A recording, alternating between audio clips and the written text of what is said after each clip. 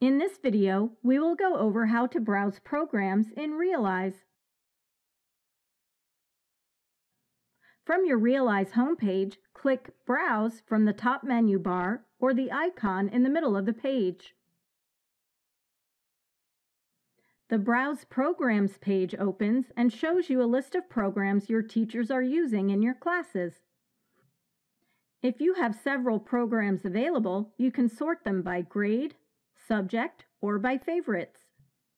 To set a program as a favorite, just click on the star on the program image. Click on a program to view the table of contents. The table of contents will be broken down into different topics, lessons, activities, and other items. You can change the view by clicking on Thumbnail View or List View. Items with an arrow indicate that there are more items to explore. Click on the info icon under the title to learn more about each item. Click on an item to open it. You will have different types of items available to you, such as activities, videos, or lessons.